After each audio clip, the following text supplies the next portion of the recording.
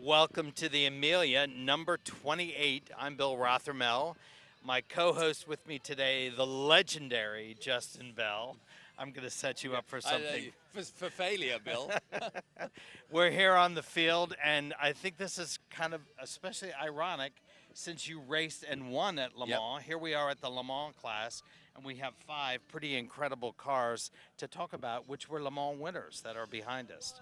Yeah, I was talking to someone last night about what Le Mans means, and it's 100 years this year since the first running of that amazing race. And someone said to me, why has that race captured the imagination? And I think it really, every decade has resonated with a fan base because the speeds, the fact that you're out on the open road in a French village, just 2 hours from Paris, it really did capture the bravery of the men and women that drove, the intensity of the challenge that everyone had to go through. Le Mans just going round the clock.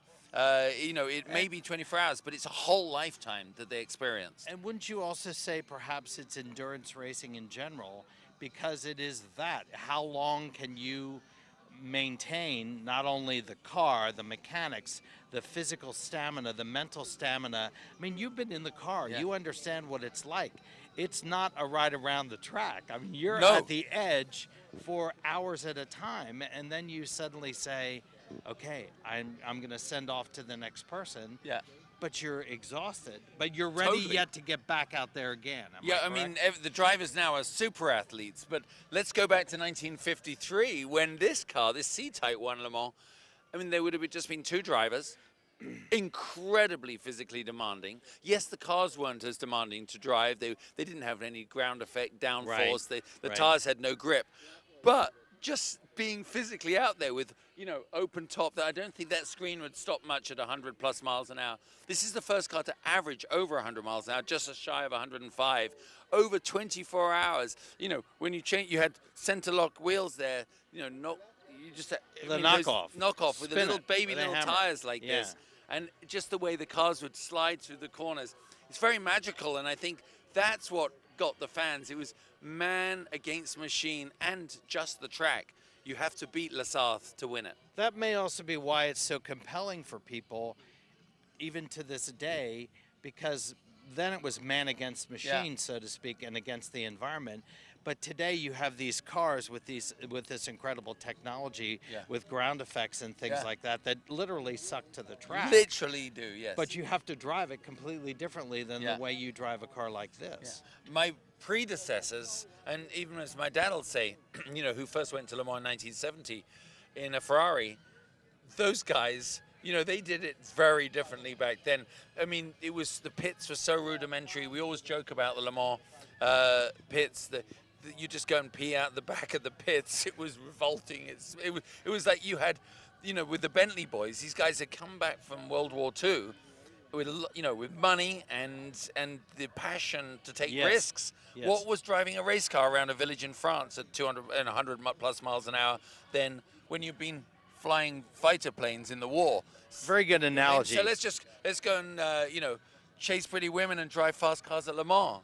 And it worked. And it worked. Right, exactly. And then, of course, just a couple of years later, to go from the C-Type to the D-Type, which actually became the basis of the E-Type. Yeah. Which I think, when you look at the car, and it has that the big enveloping kind of a body, just like an E-Type does, with the hood going forward. But that was designed so they could access the car in the pits. Yeah. When the car came in, they didn't have time to tear a car apart, and they needed quick access under the hood. And of course, that won it in '56. That's correct. That's what's wild. 2 Le Mans winners in a row, and then this incredible Ford GT. The iconic Ford GT. Most everybody has seen Ford versus Ferrari. Rob, jump so you in here a understand second. the importance. And I tell you what, Rob Kaufman, if you could have been out there in period, I know you would have done, right? Hell yeah. It's still go 200 miles an hour. It's pretty 200 miles an hour. And this was the winner from which year? 66.